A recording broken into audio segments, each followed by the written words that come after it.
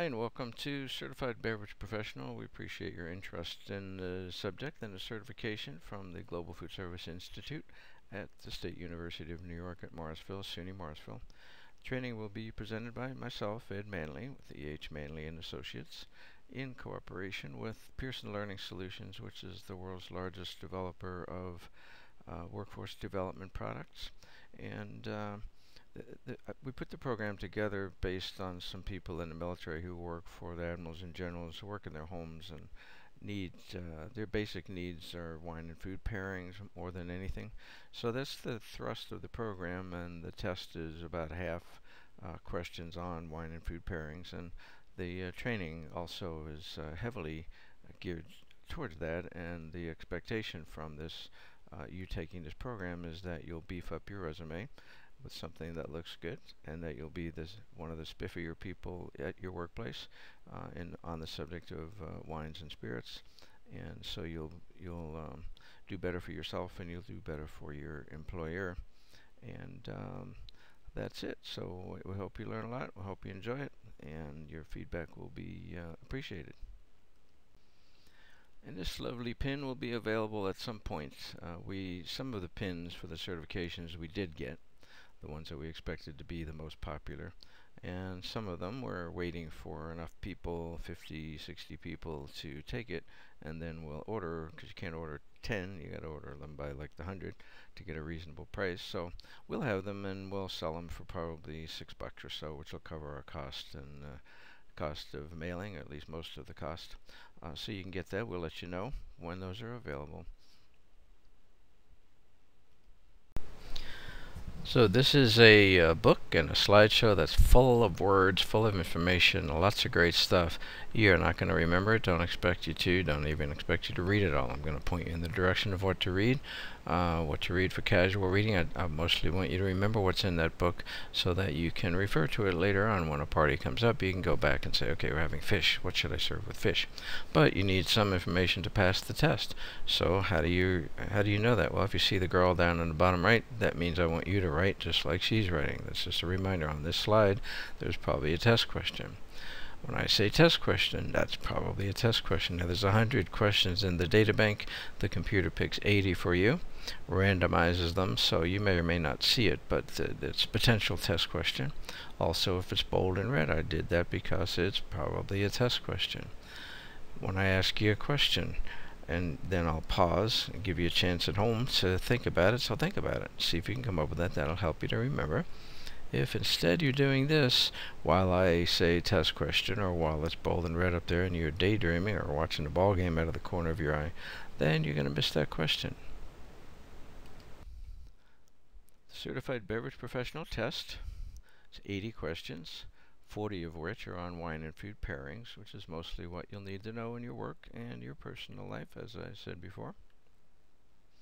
My goal in life is to teach people things they actually need to know, not a bunch of obscure crap, which is why I did terrible in high school, because I didn't think I needed to know all that stuff. And all these years later, I was right. I did not need to know all that stuff. So I'm a big believer in teaching things you actually need to know, and certainly testing things you actually need to know. I'll try to highlight the areas that are testable, tell you when slides are just for your general education about wine, how it's grown, where it comes from. So if it's general knowledge, relax and enjoy. And if it's for the test, write it down, write it down, write it down, write it down, write it down. In the beginning, there was beer. We're going to start with beer and spirits first, so we get them out of the way. And more importantly, get the math out of the way while you're fresh. Most of the course is going to deal with wine, so we're going to do this part first and get it in some semblance of order. Another beer first reason is that pretty much all historians believe beer was brewed before wine was fermented.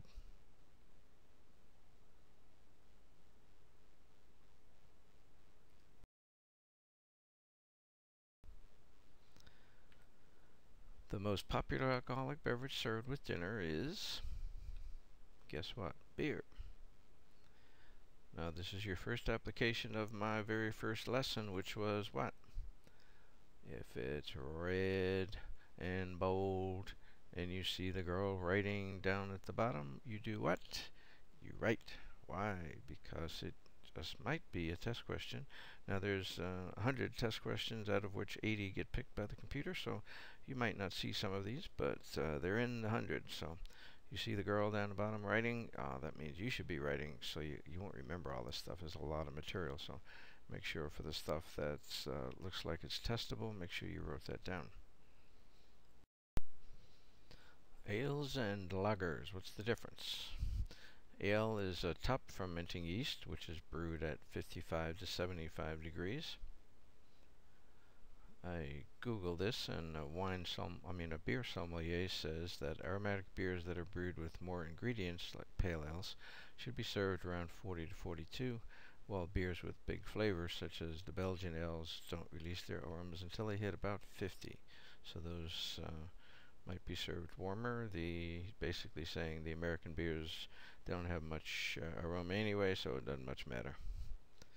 Lager is a bottom fermenting yeast, brewed at 32 to 55 degrees. It would be smoother than an ale.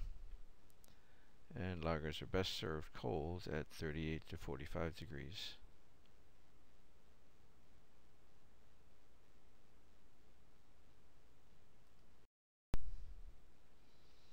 All brewed beverages use grains or honey as the sugar in their fermentation process, which produces alcohol content that varies from almost nothing to 15% alcohol. Both are made using the same process.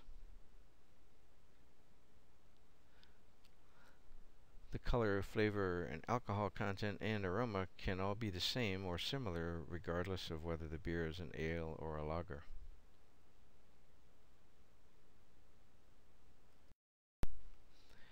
Light beer, not surprisingly, has a lighter taste and is lower in calories than regular beer.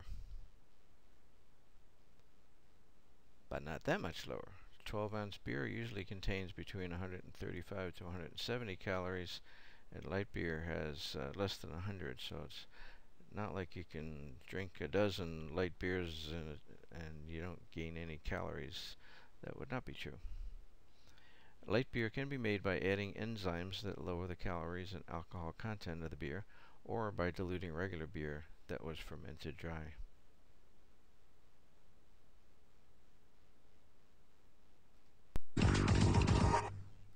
Ancient people brewed this flavorful beverage with malted barley and hops.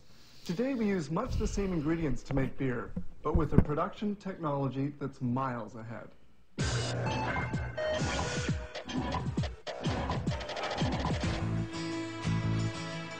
Beer has been drunk since 4000 BC in Mesopotamia. The Sicaru made it as a sacred beverage from grains but without hops. The Gauls and the Celts drank a beverage made with barley, wheat, and rye. During the Crusades, Europeans discovered spices and flavored the beverage with cinnamon and laurel. In the 15th century, Nordic peoples used hops as a spice, giving rise to the beer that we know today.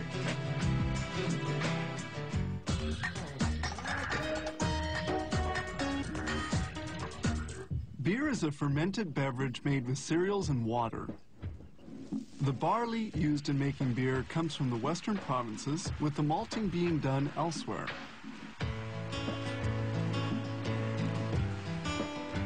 The company has its own water filtration plant. It will be refiltered before being used to eliminate chlorine. This materials tank can hold 80,000 liters of water. Between 10 and 15 tons of malt and another grain are added. They use dark malt, which has been heat treated to a high temperature. The preparation will spend 2 hours here.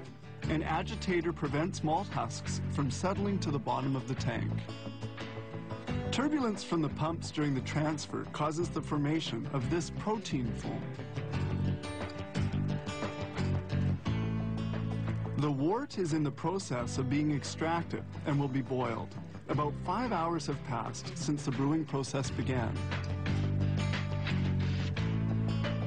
Here they draw off a sample, since they'll make other control tests at various stages of brewing.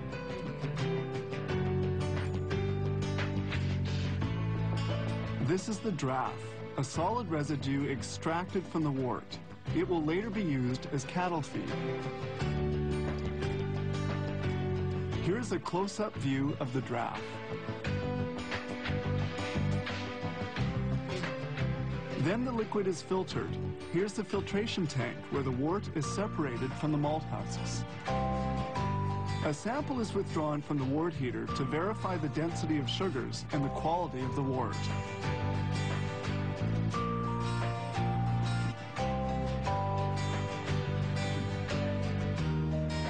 Now another ingredient, the hops, is added into the wort heater. The hops impart the bitterness and aroma particular to beer. The hops looks like this.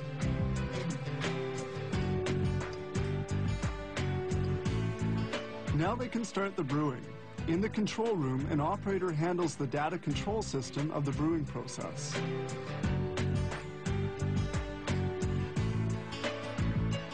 They add in the yeast, which starts off the fermentation, a process that lasts between 7 and 10 days.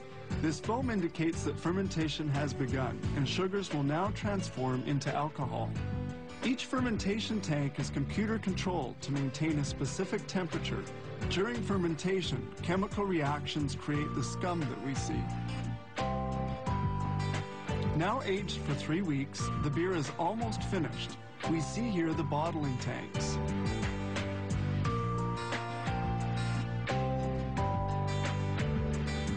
The beer has to be filtered once more. Exiting these filters, the wort is clarified, then rid of the components responsible for the cloudiness of the beer. Here's the beer filtered a second time, and finally finished as a clear product. Used bottles are now washed. After their wash cycle, the bottles have become sterilized. Empty bottles arrive on this plate, ready to be filled. About 1,000 bottles a minute are filled while on the move.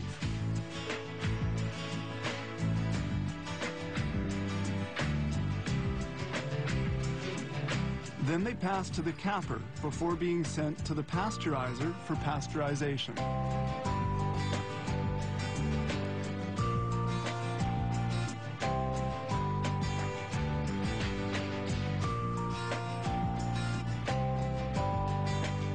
Only 2 steps remain. Labels are glued onto the bottles, then they're sent by the conveyor to be put into cases.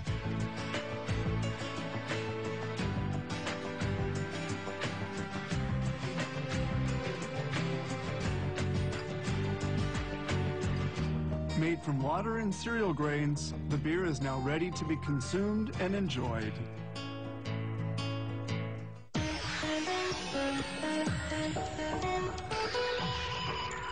They say a picture's worth 1,000 words. I hope what you saw today speaks for itself. Our goal is to give you a view of the many manufacturing methods that produce the items we see in our daily lives. I'm Mark Tewksbury. See you next time on How It's Made.